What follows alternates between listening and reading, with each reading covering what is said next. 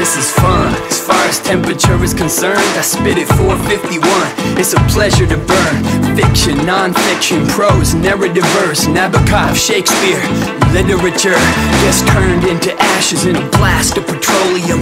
I'm grinning into the flames when I'm throwing them. I'm looking into the future. Is it dystopian? What's the harm in burning the book if nobody's holding it? Crack it open. Nothing but ink and paper. Don't blame the death of it on the village incinerator. Nothing but information physically disintegrating. Save the vegetation, give it to the digital innovators. Books are never gonna be banned, just scanned and delivered to the palm of your hand. This is planned obsolescence. Ozymandias falls into sand. If we're too busy to read it, digest it and understand.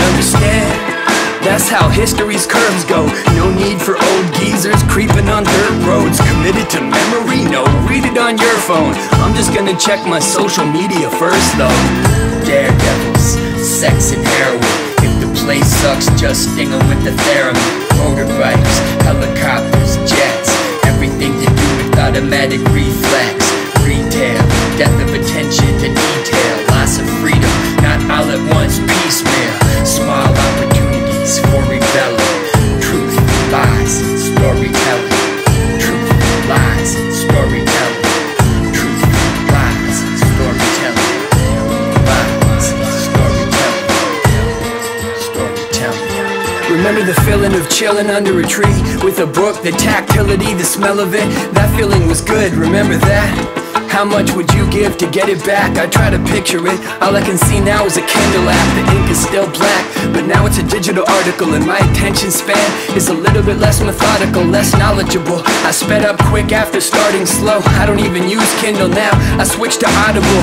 That's how the story goes. The fire is metaphorical. The seashell in my ears, increasing my freedom 40-fold. The voice in my head, spinning a thread, but nobody's home. Any thoughts of my own get burned into holy smokes. I listen to podcasts and watch the political conflag like Mrs. Montag, feeling like everything's gone bad. Another sexual predator's about to be given a hall pass. Another presidential affiliate caught red-handed like an episode of Cops. Special prosecutor edition. I try not to watch, but I'm itching. I got a news addiction. I used to think thoughts, now I'm glued to the feed, talking to friends like the orange clown's on again. Have you seen fake news beamed into the parlor to prop the scam up? Reading suddenly becomes an oasis in the hot savannah.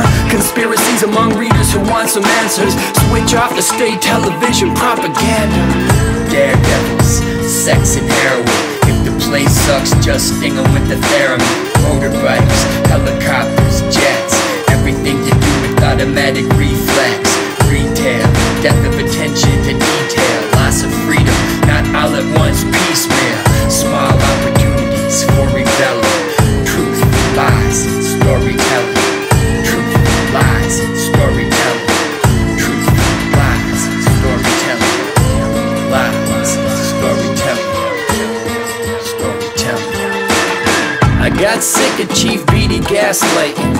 Got enlightened, talked to Faber, got the bug for writing. Like Bradbury in the library basement, typing into devices. Never paper fetishizing, senses Fahrenheit.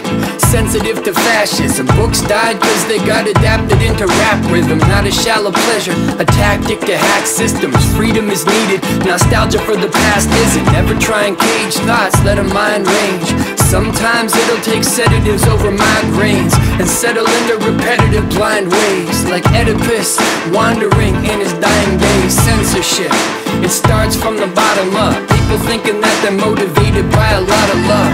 We must protect the weak, but it's not enough. Dangerous ideas must be banned from above. Wait, before you try and call in a Leviathan, a salamander to fry it all in a fireball. Try a small thing called dialogue.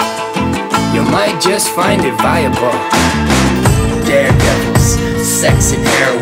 If the place sucks, just sting 'em with the theremin. Motorbikes, helicopters.